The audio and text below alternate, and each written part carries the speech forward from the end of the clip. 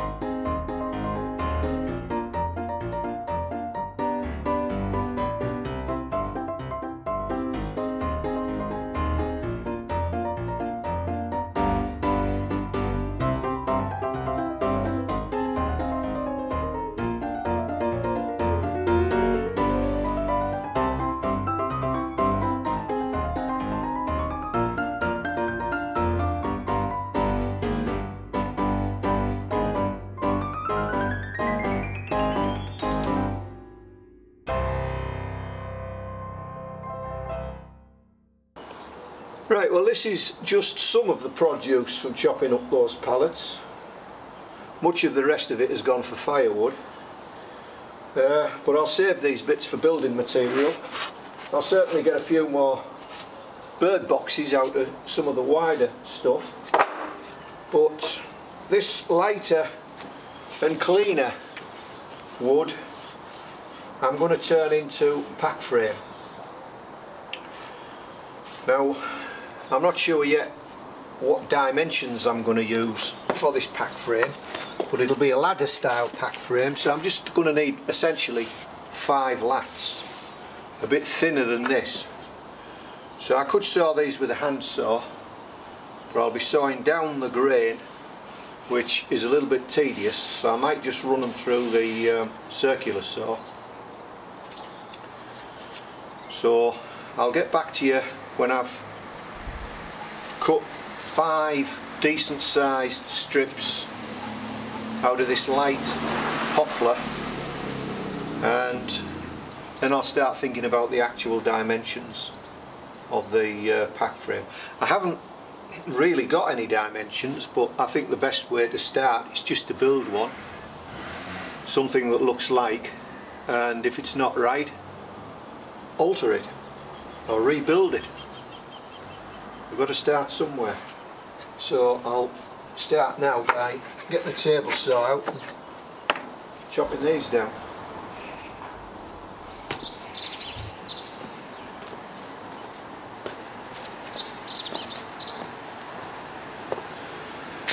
Right, I have got my dangerous table saw out. The observant will see there's no guard on it. So I treat this with the same respect I treat my chainsaw, i.e. it wants to kill you. I'm going to cut these at 1.5 inches. So we'll see how it goes.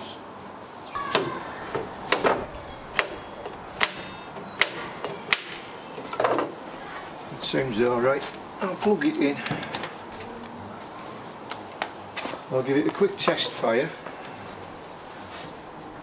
Just make sure it's not going to throw anything out at me.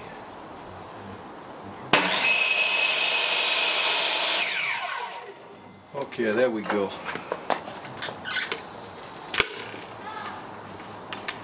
Ears on. Make sure there's no nails in these. I'll push stick there.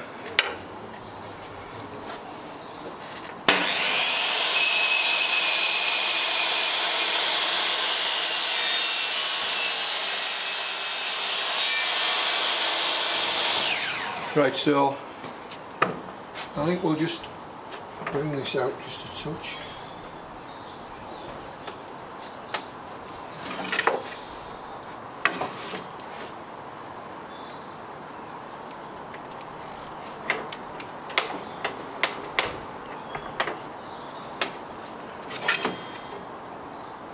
Right, I'll just check this for distance.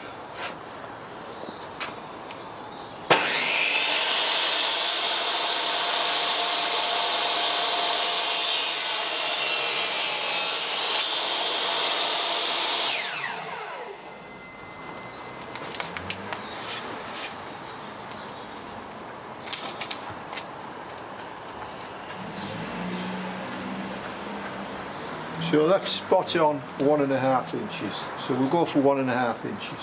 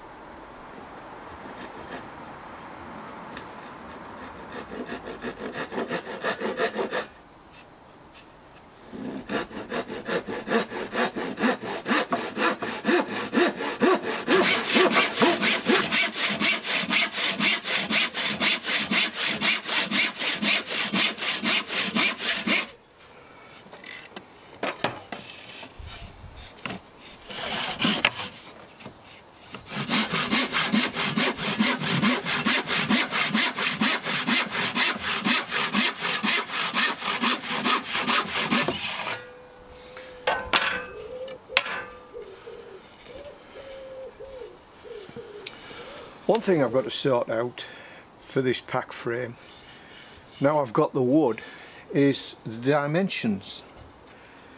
And to be honest, it'll just be a case of make one as a prototype and adjust as necessary, because I've got no real idea. But I've got a bit of a clue from the internet, and so where I'm going to start off is the two uprights on your back. The two uprights. I'm going to start with armpit to finger length, end of the fingers. So about that length there. So if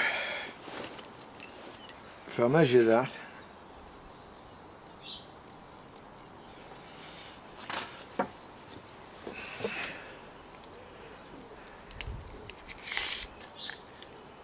we're talking 28 inches. 28 inches. For those that want to go metric, that's about 71 centimetres.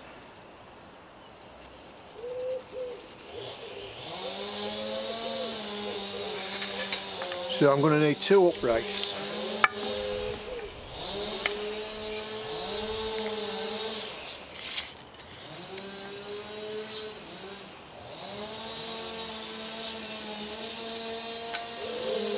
So I'm just managing to chop off there the worst of the nail holes.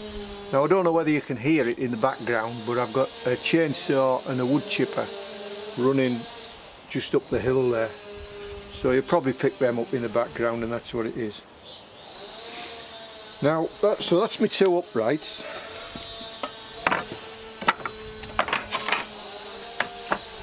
And then I'm going to need 3 cross members, and for that I'm going to go armpit to wrist, so about that length there, and it's all rough guesstimates until we've made one and fitted it. We're not going to really know.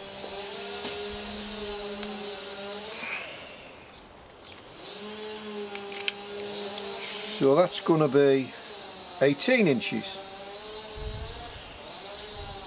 or to the metric among us, near enough 46 centimetres. So that's 18 inches, but actually I want it the other way. I want it there. So I want that piece there, that's scrap. And we're going to have 3 of those. Let's just cut that scrap edge off.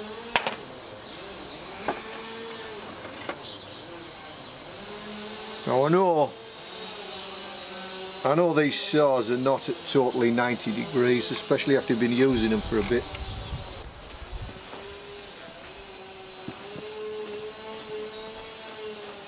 Now, if you took a close look at this chisel, you'd think I hadn't been looking after it very well.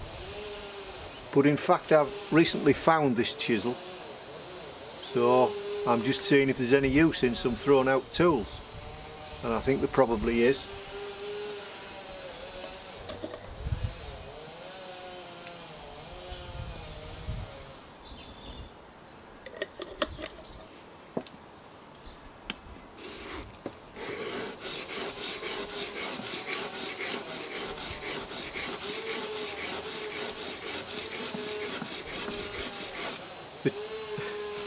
The chisel might not work out too bad, but unfortunately I think the oilstone's got a dip in the middle of it. I don't know how you re-flatten oilstones.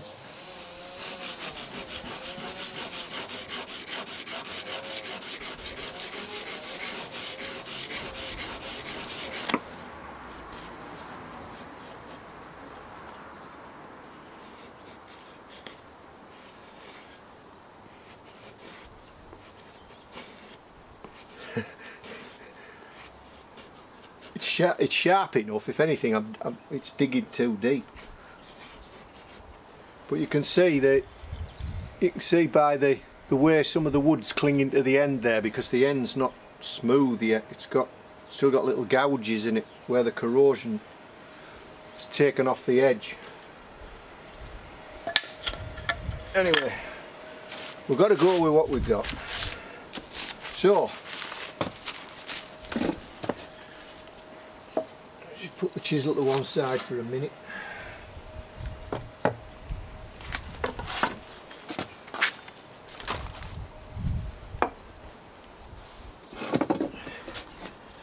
Right then, so the basis of this pack frame is the two uprights, which we've cut to armpit to fingertip length, in our case 28 inches, and the three cross members which we've cut to armpit to wrist length, which in our case is more or less 18 inches. So they're going to fit on there something like that. The distance apart, I'm not really sure.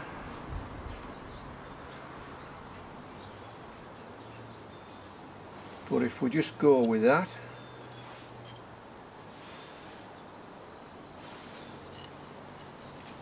so that'll be the upper one and that'll be the lower one. And then I want to make a sort of half lap joint, or a log cabin joint, just to seat these pieces of wood, to interlock them, and then I shall lash them or screw them or glue them or nail them or just bind them together somehow.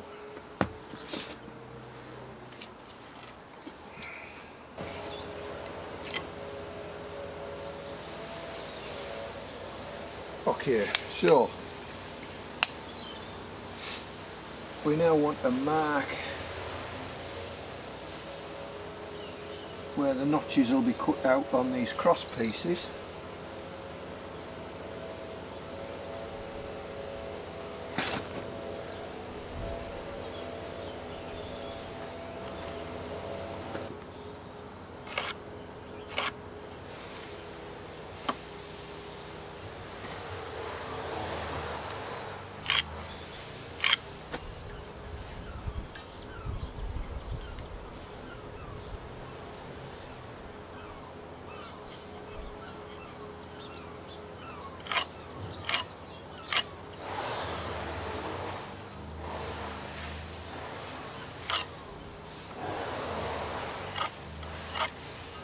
So now what we've got to do is cut in about 1/8 of an inch, take out the wood, take out to a depth of 1/8 of an inch,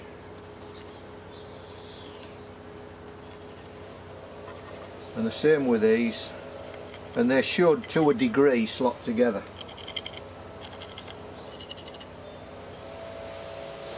We'll do that with the handsaw and the chisel that we've just sharpened.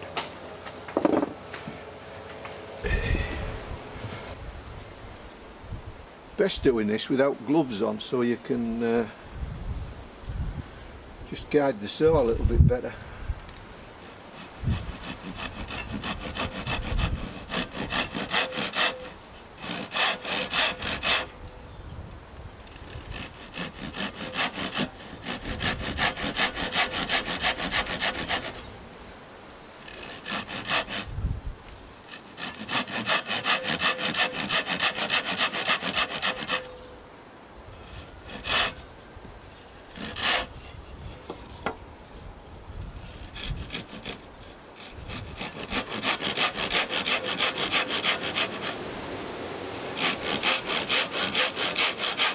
It's only very light wood this, so I don't want to go in too far. It's not strong wood, and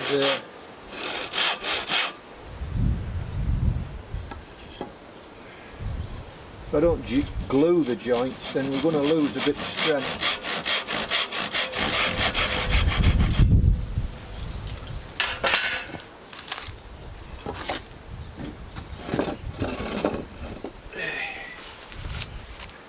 Right then, I should just, it's fairly straight grain, so I should just be able to pop a lot of this out.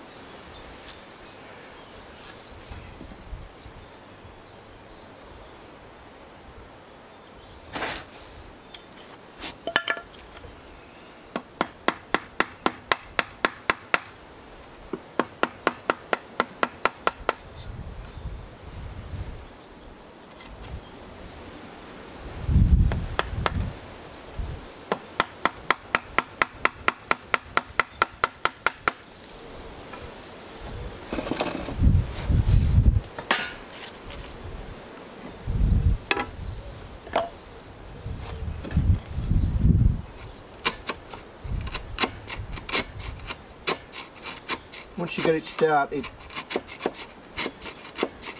then it's fairly easy. You can work the depth down to what you want.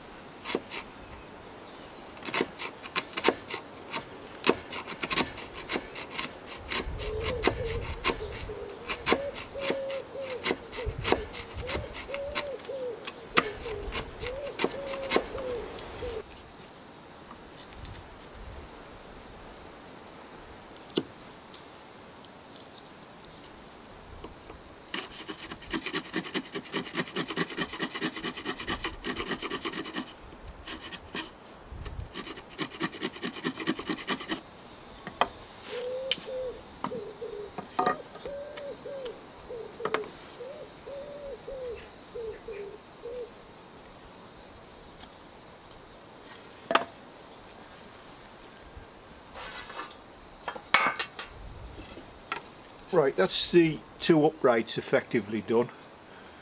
Just got to do the 3 cross members now.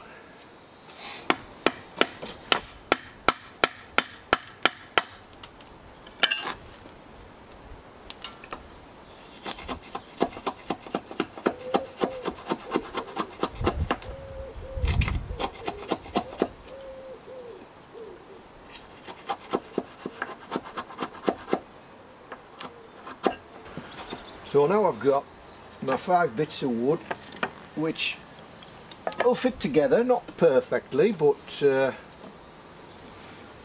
can't remember which was the top and which was the bottom now. The bottom was 4 inches, I know that.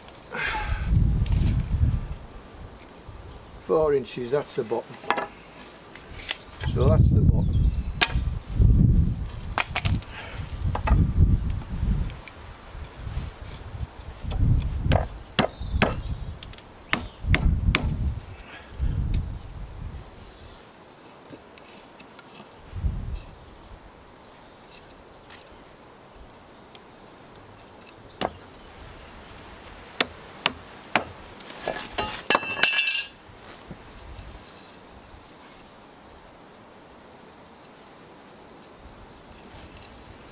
Right, there's going to be a little bit of adjustment needed, not much. That's going to want to open up just a touch more. There will be the pack frame, and all I've got to do now is tie them joints. Tie them tight, or glue them, or screw them, or nail them. Bearing in mind you don't want anything sticking through into your back. And then we'll have the basis of the pack frame, and then we can see if it actually works. So now we've got this offered up, that's how we want it. The next stage is to break it apart again and put it back together, tie in these half lap joints or less than half lap joints or square notch joints together permanently. So I'll start with this one, and you can join it together by whatever means suits you. For this one I'm going to tie it with jute twine. It's not very strong jute twine, well, fairly strong. It's probably going to cut my hands trying to snap it, but there we go, I can fairly easily snap it, so it's not that strong. If I had some, I would make some pitch pine glue, but I don't have any pitch pine glue. So because I want this thing to last, and because I want to test it for comfort severely, I'm just going to, on this joint here, I'm going to simulate some pitch pine glue with a bit of epoxy.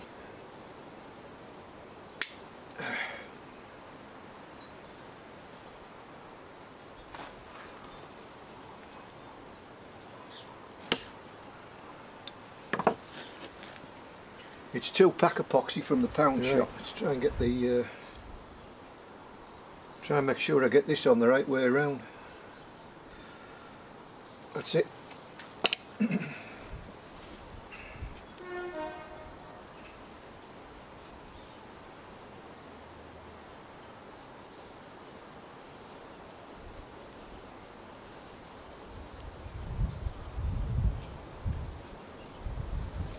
Right, so if this was pitch pine glue, I'd have to heat it up over the fire, put it on when it was hot, and then just let it cool.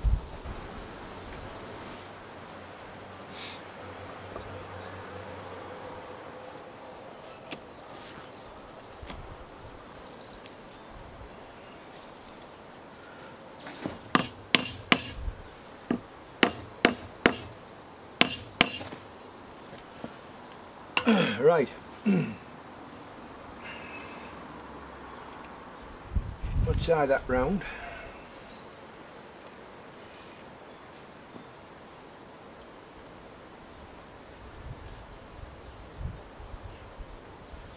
I believe this is a Canadian jam knot I'm starting off with.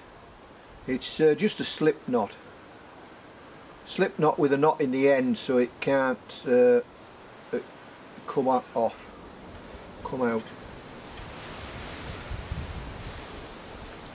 But as I've just demonstrated, I can't pull too hard on this string. If I had tarred bank line, I would use that, but I don't have tarred bank line, so I'm using jute twine. And now I'm just going to cross a couple of times. That's once, twice,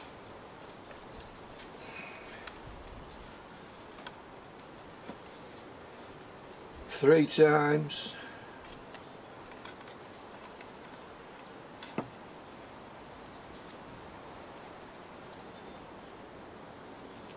four times,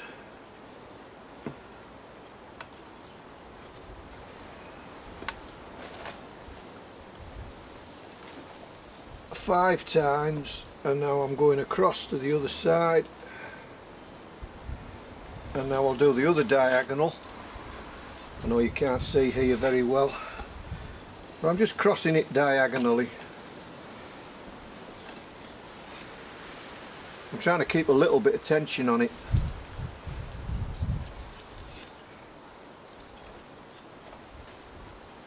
That's twice.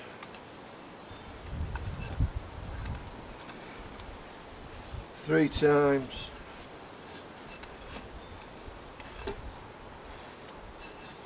Four times.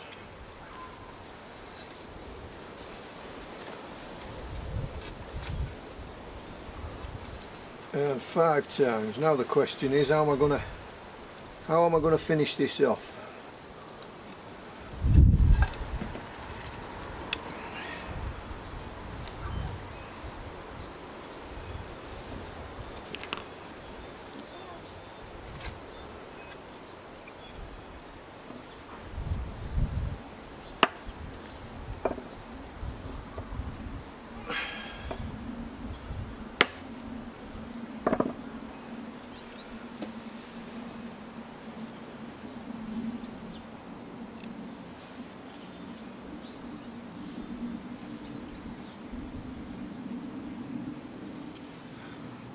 I'm just going to finish it off with a clove hitch around this bar here,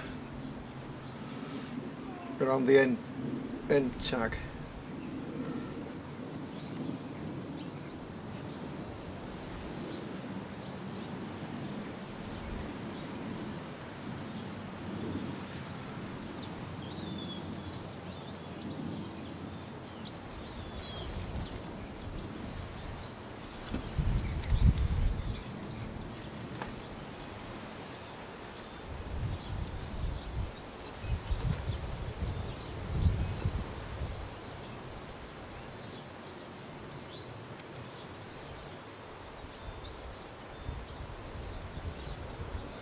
Pull it as tight as I dare without snapping it, and then just put a blob of glue over that end of that knot just to seal it.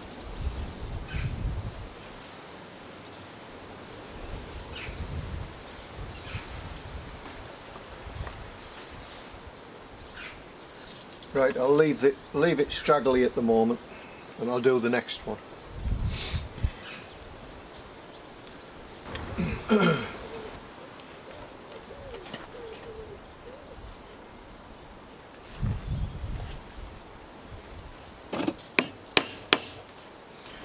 So I'm gluing these together and then using jute twine, which isn't the strongest. Number 38 bank line, tarred bank line, would be much more, make a much better job. I could use paracord, but that's a bit thick and a bit expensive for this, more a bit thick than anything.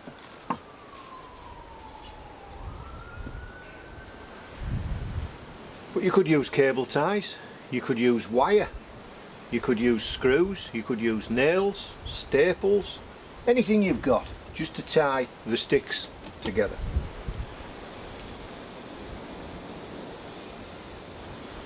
Right, so I've got 2 of the rungs on now. There's 1 rung to go, and there's something I'd like to try for this next rung, and that's making string out of another type of cordage, which unfortunately we very readily find in the outdoors.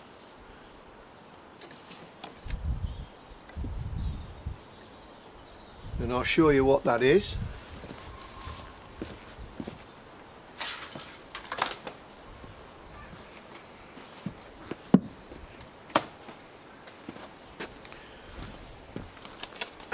And that cordage is a plastic bottle.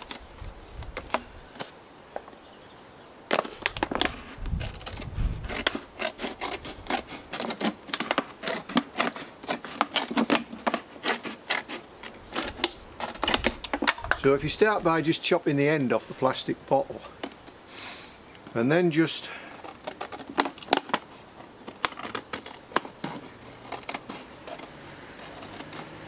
go around the plastic bottle, spiral around the plastic bottle,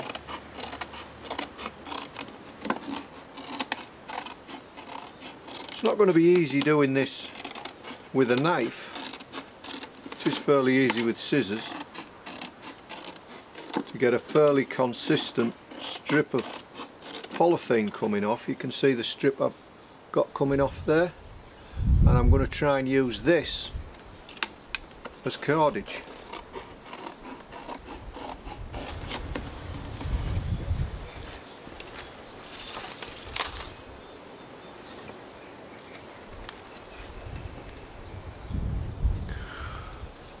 I've just taken a piece of that polythene and tried to snap it, and it's 1/4 inch width, and it's very thin.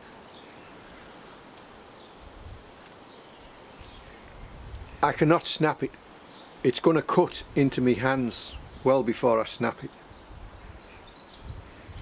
So if you can get it tight, it will make a strong cordage. Obviously you're going to have to modify the sorts of knots you use with it, because it's a tape rather than a round cord. But the other thing I'm hoping is that when I've lashed this final cross member on with that polythene, I'm hoping that I'll be able to go over it with a flame, or I might just use a heat gun, and it'll shrink down. So let's get this one on with this cordage I've just made out the bottle, and we'll see if it's any good.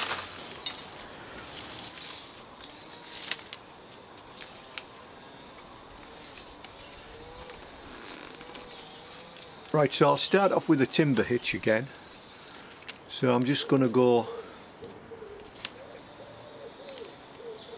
I've wrapped it round, I've wrapped the standing end around the working end, and then doubled it back 1, 2,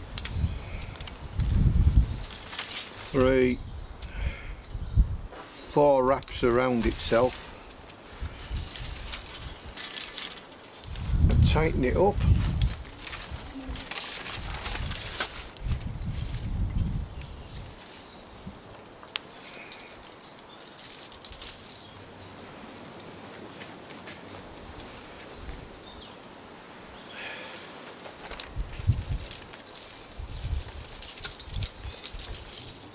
and we're off. So straight diagonal.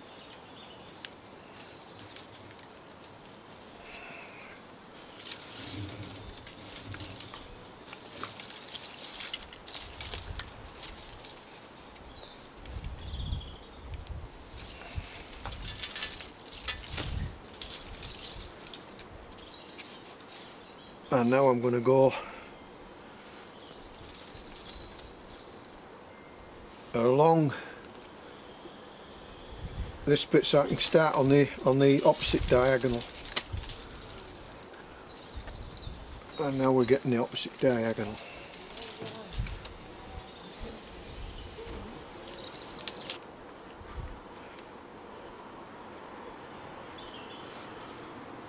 Okay, so that's tied on, but I may have to see what happens when I just run a candle over here, see if it shrinks down, and just to seal the ends off as well, stop it from unravelling. Maybe it's drip some molten polythene on, I don't know. I could even do that over the jute, a bit of molten polythene just to keep it all in place. So that's the frame finished, or finished so far anyway. So that's going to go on my back, something like that.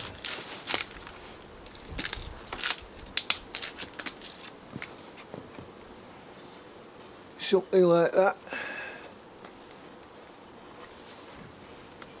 And what we need now are some straps to put it on my back with. Right, so that's the basic construction of the pack frame. It's a ladder style pack frame, and all it consists of is 5 lats of wood, 2 uprights, 3 crossbars. Now I've notched these in and tied them, and I've glued them because I want this thing to carry some weight and I want it to last. So that's the basic frame itself. As for carrying it, top of the frame I've got a piece of cord here just to demonstrate with, and I'd like something a little bit thicker than this just to spread the load on my shoulders.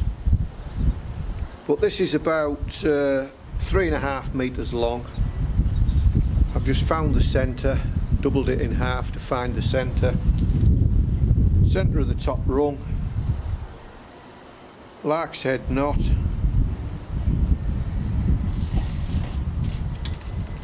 so that's fastened onto the pack frame, and I've got 2 loose ends. So I'll load my pack frame up, on that side, put this over my back,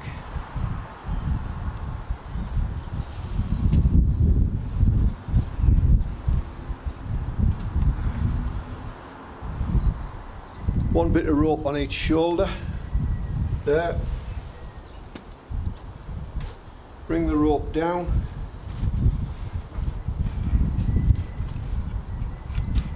around that corner, down on this side, underneath the bottom upright and around that bottom rung, pull it into my back a little bit, tie a single, double overhand knot, nip it up, tie a bow just like you tie your shoelaces, and there we go. If that was loaded up, I'd have some weight on my hips and a little weight on my shoulders. So that's the basic frame, and this weighs next to nothing as it is, but the proof is always in the pudding. So this is part 1, and part 2 will be taking this loaded up to Camp 1 just to put some supplies down for a 24-hour overnighter bit later on, bearing in mind that it's end of January now, so I'm going to need a few supplies up there just to keep myself warm and build up the camp. I'll catch you on the way up to Camp 1 in a week or so.